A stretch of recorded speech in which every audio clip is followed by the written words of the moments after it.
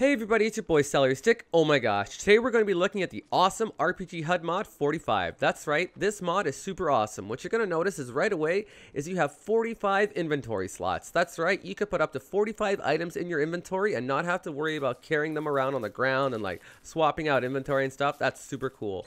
Also, you're going to realize you have 5 equipable item slots. So if I take like my axe, it'll go right into my inventory. But I can also equip my dapper vest and my backpack at the same time, so I don't have to worry about like putting down my backpack to wear armor, and that goes the same for any armor.